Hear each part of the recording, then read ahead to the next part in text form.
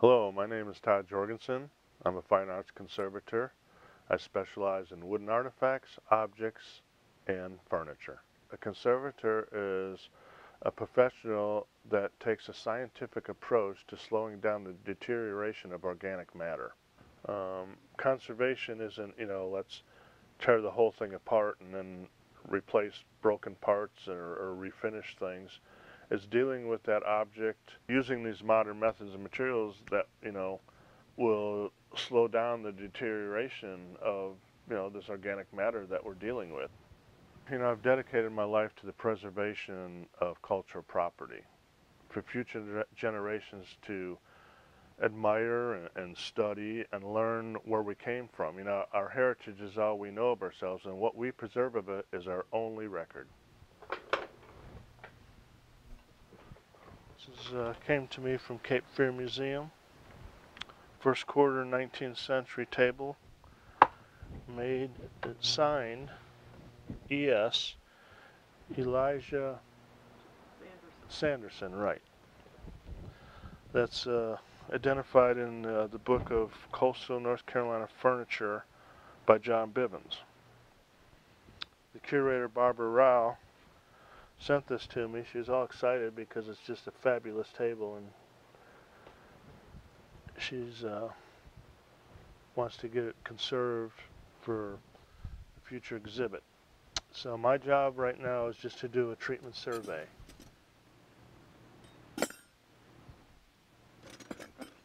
You got a section missing right here as well, and you can actually see the handmade wrought iron cut nails.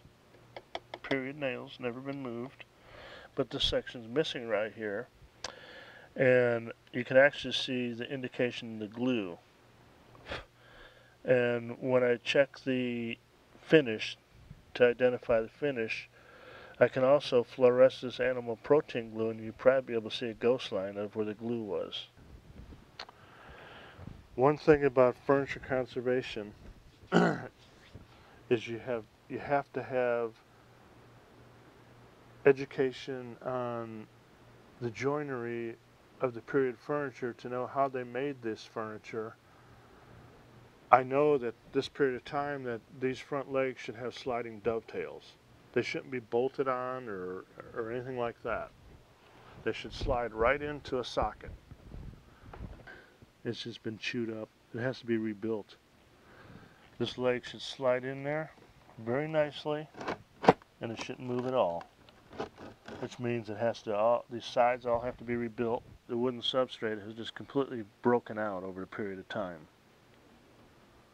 Okay, it should be like this side here. Let's see, I would have to propose a treatment on rebuilding this wooden substrate right here. So this dovetail, see, they added this right here. They glued that block on hoping that would help, but that just didn't do a thing, did it?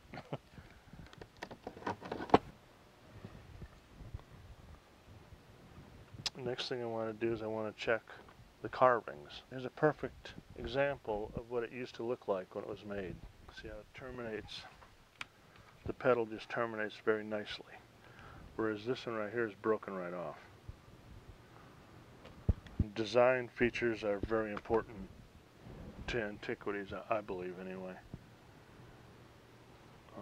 because everything flows beautiful and all of a sudden it stops, and you can see the flaw in it very easily. Some museums want me to reestablish the carvings, and some want me to just say, no, let's just educate the general public and say, hey, this is what happens over a period of 150, 175 years. Things get abused and things get broken, and so we're just going to leave it the way it is. I've submitted all my documentation as far as what I've found. I've submitted my photographs, the photo documentation on the treatment survey. I did some research and found exactly the type of hinges that belong on this table that absolutely match perfect.